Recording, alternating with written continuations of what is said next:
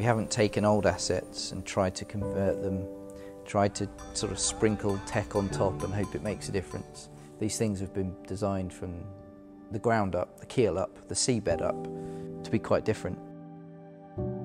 And when we get to show customers what we've done, can't wait to get these ships and robots and software in our hands to show them what we've done. I think they're going to be quite shocked and impressed.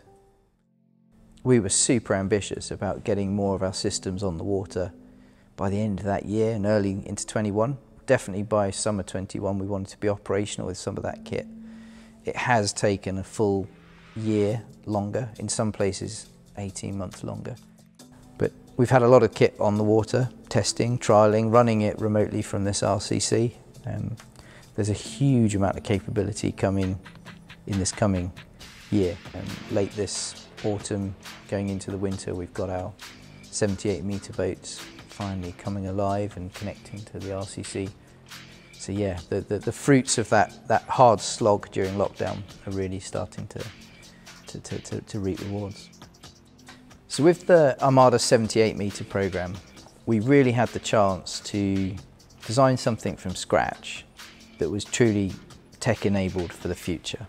So those ships were designed with the latest fuel cell technologies in mind. They were designed with low Earth orbit satellite comms in mind. They were designed with the latest electric work-class ROVs, seabed drills, back deck equipment in mind.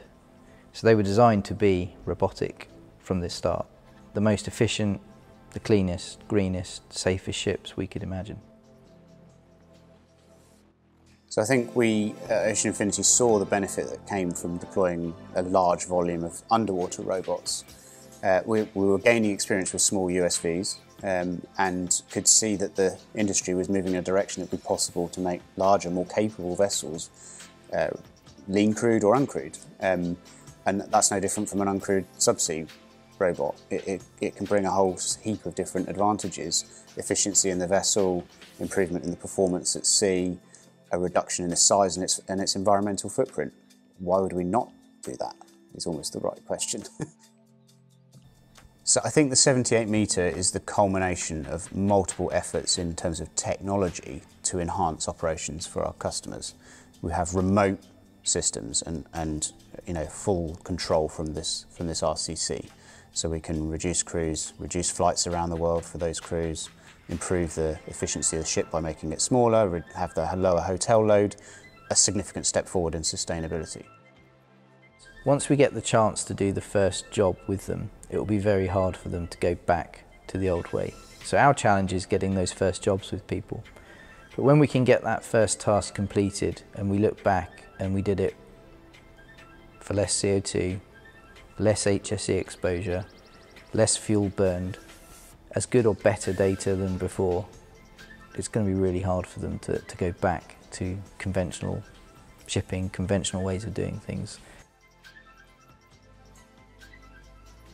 Yeah, so I'm really excited about the next few months because we bring this whole system of systems to life.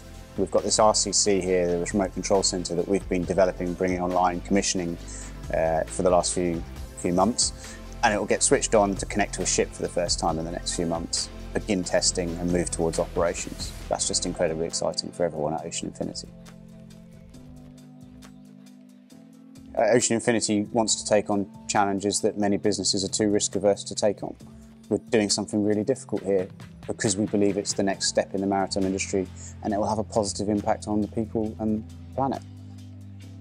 I mean, one day in the future there'll be a nice big book in the library of marine technology or marine robotics or whatever, and there'll be a massive chapter on Ocean Infinity and Armada, no doubt about it. This is a huge part of that evolution from maritime industry of old to maritime industry of the future. There's going to be a big chapter on Ocean Infinity and Armada, and yeah, the team here's got a huge part to play in it, so yeah, it's really exciting.